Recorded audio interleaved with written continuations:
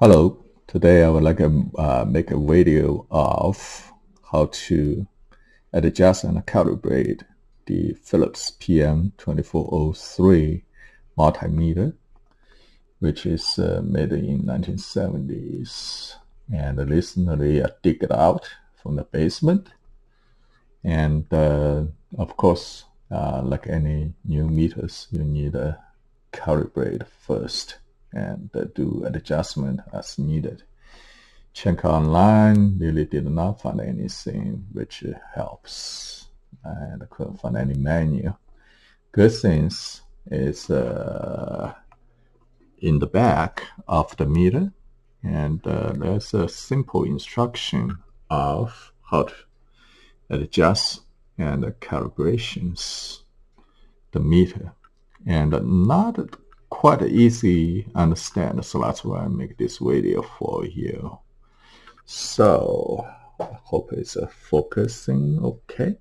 So the adjustment, the first things, it will be the adjust the zero the needles. So which shows in this position you don't push any of those buttons, and your needle should be 0.0.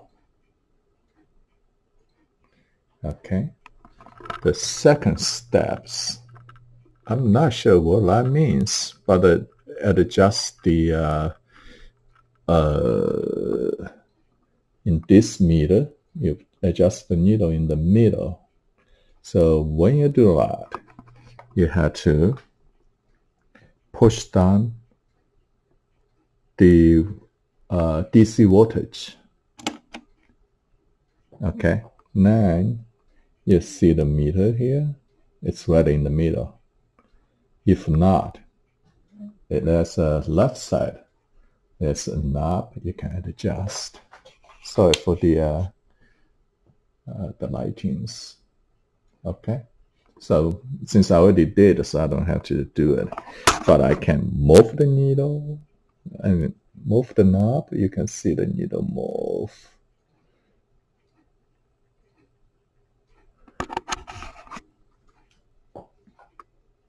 So now it's towards the middle.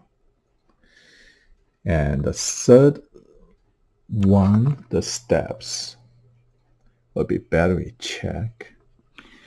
And basically, with the DC push down, now you push the battery. Okay, so it should be in the range here, which will be fine. And the step 4D, which is the reference plus batteries. I think it's the meter itself have two 9-volt batteries plus a type C 1.5. So now you push down this button and will give you readings.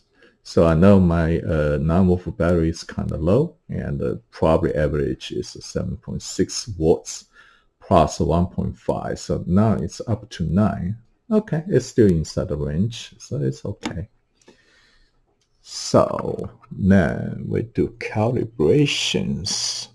So basically, I think what it means in the E, the meter instruction here in the E is you push here and you read the number. Okay, so here is a little bit over 9, as you can see.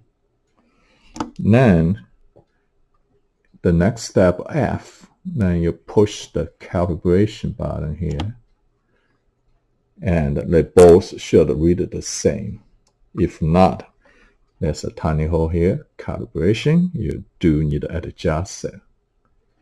Okay, so we did all this. The last step is adjust the ohm resistance without connect anything.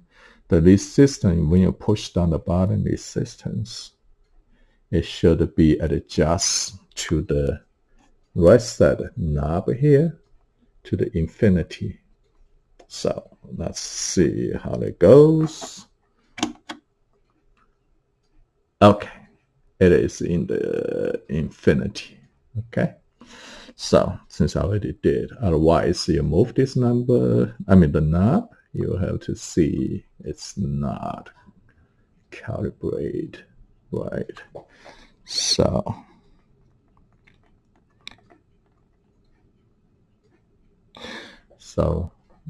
and after that, you did all the calibrations and adjustment. Now you can turn the meter off. I think the process really don't care the position of this knob where you put. It really doesn't matter. All right, hope this show video help you. Thank you.